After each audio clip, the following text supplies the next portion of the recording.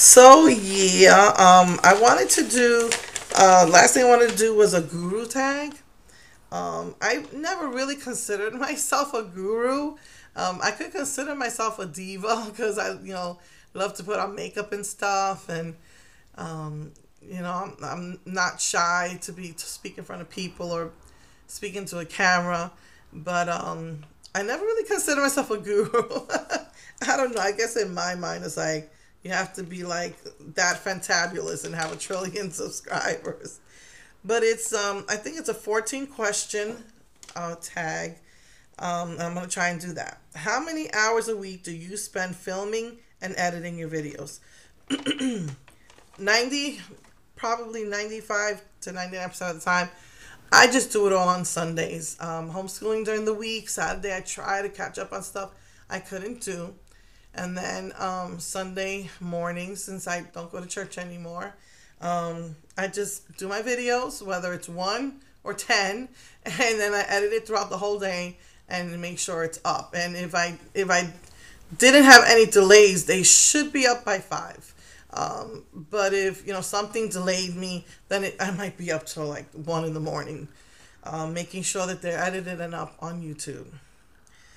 So basically, it's just a day. And then once in a while during the week, if I get some stuff and I'm like anxious to really do a review, if it has to do with my nails, I might do a video during the week. Usually it's not that long though, so maybe an hour or two if I do it during the week. But if I just do it on Sunday, pretty much all day Sunday. Are you a spender or a saver? I used to be a saver till I started doing my YouTube videos, till I got into makeup. And I've said the story before. When I lost my singing voice, I needed something in my life. I felt isolated and alone, and I hated North Carolina. I was depressed, and then makeup came into my life. I was always a makeup user. I used to play with my grandmother's makeup when I was 5. But I was always a saver, and then boom, I got addicted to bright and crazy and just all different things makeup, all things makeup. So that I would have to say I am a spender, but I have cut back drastically. When is it easiest for me to film? Sundays. During the week I homeschool. Saturdays I try to catch up, or I just try to relax. And then Sunday is the best day. When I finish homeschooling, we may look for churches out here again, in which case I will start doing my videos on Monday. But that's just what would be easiest for me because of homeschooling. What makes talking in front of the camera so comfortable to me? I used to sing publicly. I have been in plays since I was 5 years old. When I went to school, kindergarten, I have been in plays, and we used to sing, and that continued on through middle school and even high school. And then when I started going to church, I would sing, in front of people. So that's why it's not hard for me to speak into a camera, because I'm actually just alone speaking to myself. But in my mind, I see all of you. So, because I've done that for so many years, a good 7 years at least, sang publicly in front of people, it makes it easy for me to speak into a camera. And if you're nervous about it, the truth is you're speaking to yourself. So it shouldn't be that scary. I know everyone's looking at it, but in my mind, when I speak into that camera, I envision all of you out there. What's my worst makeup or hair habit? I don't like to throw things out. I know that Nova Cheek keeps her makeup. She's got what she calls a vintage vault. So I don't feel so bad that I do it. She's less than 10 years younger than me, but she is younger than me. Yeah, I don't like throwing things out. I know I gave away a lot of stuff when I started doing Mary Kay, and when I started doing the YouTube videos, I also gave away stuff to my daughters. But I don't like to throw things out, so that's probably a bad habit. The next one is one quote that you would want to live by, and it's always, like the Bible says, "Do to others as you would have others do to you." That's a quote that I like to live by. I don't want nobody treating me bad, so I don't treat people bad. It's not hard to, just respect others if that's what you want is respect. So that's it. You do to others what you want others to do to you. And that's the way I try to live my life. How long do I spend getting ready? Every day. It takes me about an hour to get ready, depending on how much makeup I wear. I've done my videos before. I can do my makeup in 5 minutes if I'm not feeling well or I just need to run out the door. In which case it would just be foundation and mascara and a chapstick or a lip gloss. I can do my makeup in half an hour if I have a little bit more time. And in that case, it would just be something simpler. And then, most of the time, though, I like to just go all out and do fun looks with color. And then I post it on my Facebook beauty page. All Things Makeup is my Facebook beauty page. So I like to do that.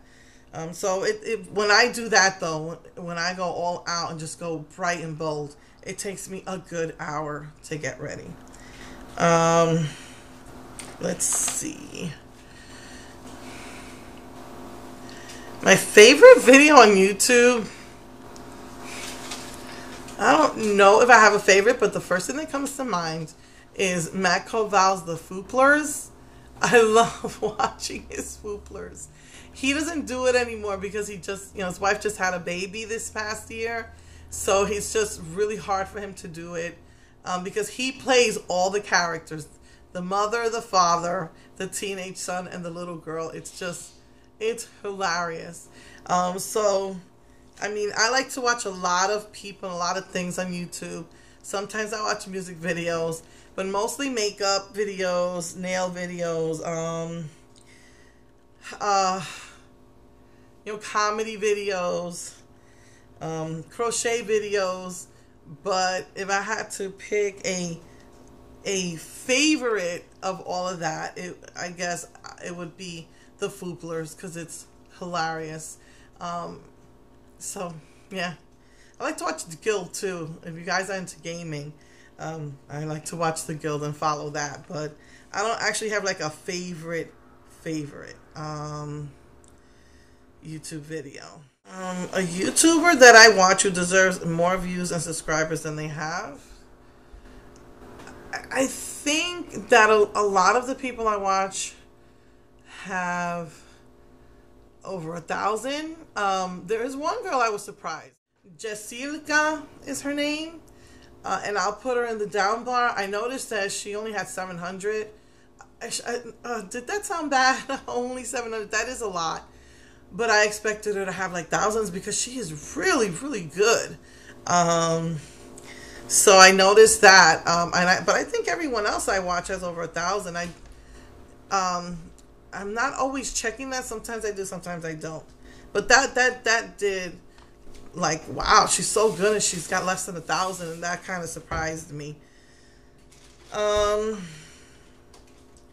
What am I excited about in the upcoming year? I think this year was the big year for me, moving out of North Carolina after whatever it was, 13 years or 15 years away from family.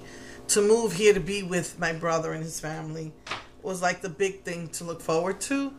Next year, I would have to say working on my health. I don't believe that, I have cancer. I don't believe that, a lot of times it's what you believe that's going to keep you going. And I believe that I can do this, that I can work on my health. And I think that that's what I'll be looking forward to. I'll be finished up with homeschooling and I can start working on me. And I just want to work on my health to try and get myself healthier. So that's what I'm looking forward to in the upcoming year.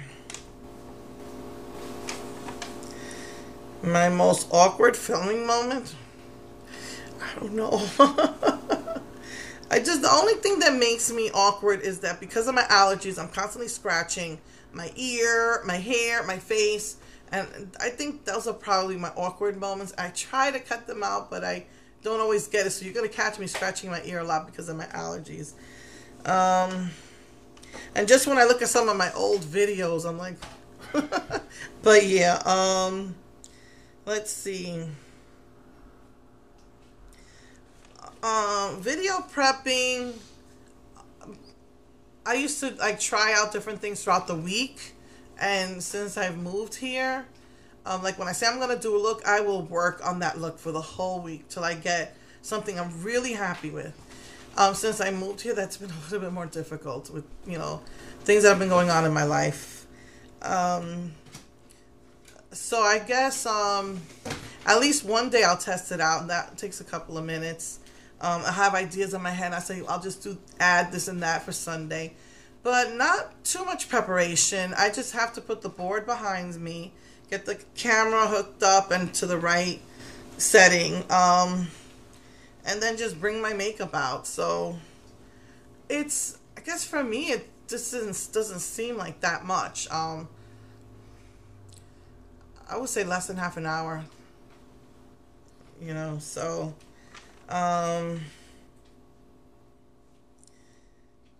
So yeah, not long. Are you wearing your clothes or are you wearing pajamas?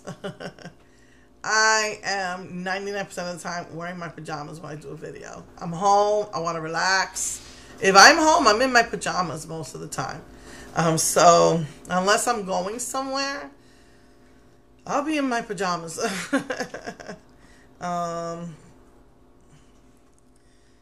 What am I most proud of in my life? I think the first thing that would come to mind is the homeschooling. The fact that I'm the one who educated my children. I'm the one who prepared my children for life. Because to me, homeschooling is not just about academics, but it's preparation for life. My children learning how to read, that was me. That wasn't anybody else but me.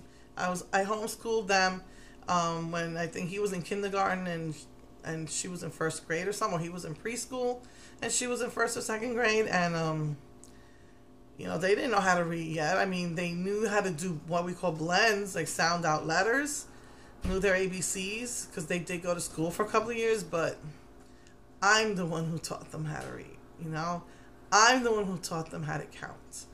I'm the one who taught them math and, well, science, that's goes over my head, but history and, you know, math, you know, and, you know, English. I'm the one who taught them those things. And even Spanish, I'm learning a lot of Spanish because being from New York City, being first generation born here, you don't get to practice Spanish all that often. So being in New York City, we speak what you call Spanglish. So I love that I'm learning right along with my kids, and I try to teach them Spanish. And even though they don't like the extra work, I feel so good about myself when me and my son when we're doing Spanish, and I said, read this, and I tell him to interpret it, and he speaks it right. He has the right accent. And he knows what he's reading for the most part. So that really makes me feel good. So they might not ever use it. My daughter's like, but at least I did that much. So I guess, you know, that would be it. The other thing I'm really proud of, but I can't really take all the credit, is me and my husband were just talking how we've been married for 23 years. And I mean, we give the glory to God. We say it was Jesus who kept us together. But that really makes me feel good, you know, that we're a family and that we're together, and, you know, breaking so many cycles of the past, you know, parents separated and divorced and, you know, this, that, and the other thing. It makes me feel good that we kept it together. But again, I don't take the full credit for that. I believe our faith in God is what keeps us together. So, but it makes me feel good.